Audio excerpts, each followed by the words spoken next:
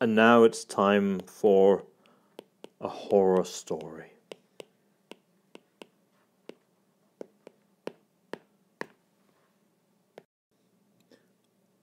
Whenever you're trying to learn a new programming language, or in this case, a new programming paradigm, there's something that you have to pay attention to.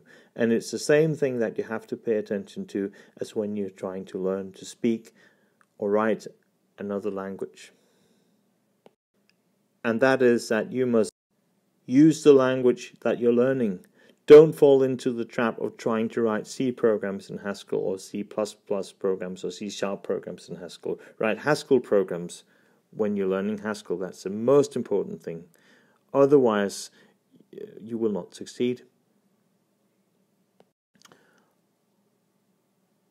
In particular, you're going to come across as not knowing the language that you're trying to learn, and you may be unintentionally funny.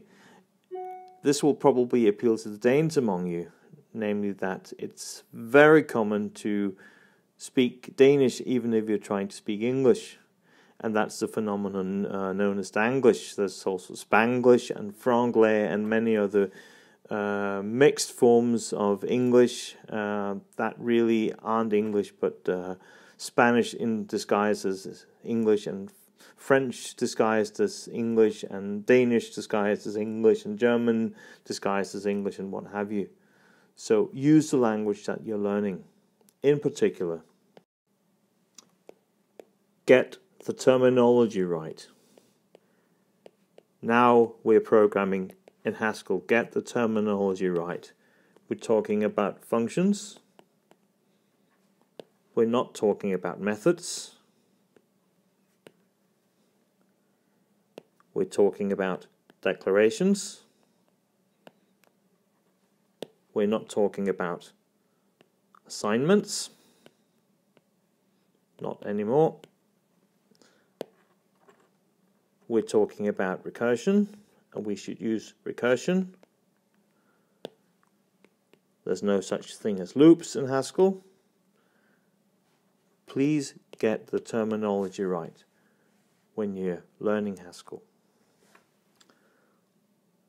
And there's something that is particularly important to remember, because Haskell is a typed language. You must learn the language of types and be precise about types, because that way you can understand the Haskell system, and if a Haskell reports a type error when you're writing a Haskell program, you can understand what's wrong.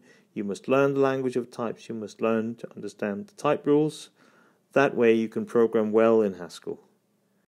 It's important, for instance, that when you're writing a function such as this one, the type of fn is not list to list. Oops, you can't say that. What is the type of fn? It's a function from a list to a list.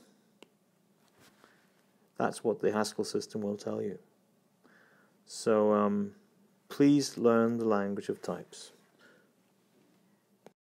And in particular, when you're writing a program, when you're writing a Haskell function, it's always a good idea to write down what you think the type is.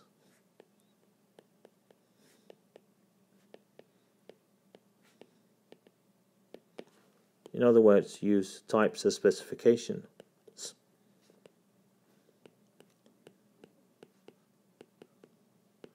Because that can help you think very nicely about types.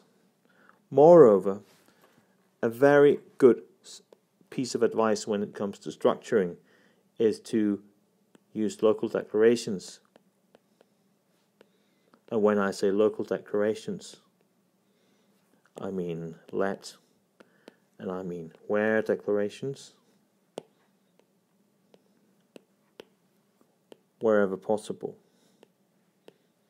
Because that too will help you get better at programming in Haskell. So that's some initial advice. There's going to be more later on. But please remember, you're programming in Haskell.